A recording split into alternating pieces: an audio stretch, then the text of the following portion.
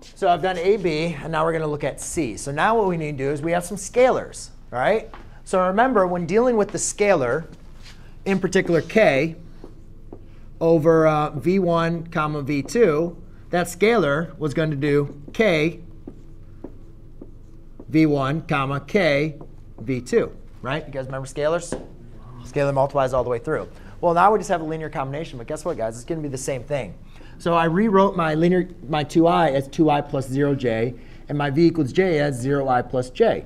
So if I'm going to do 2 times this, I'm going to do 2 times 2i plus 0j minus 3 times 0i plus j. Distributive property.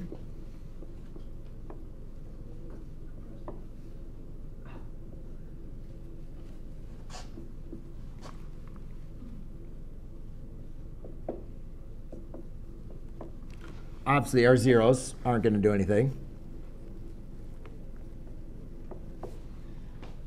OK, so now we need to do 4i minus 3j, which, again, if you want to write it in component form. So let's go and graph it. 1, 2, 3, 4. 1, 2, 3.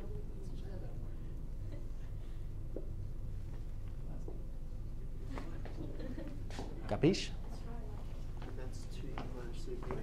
And that is your point.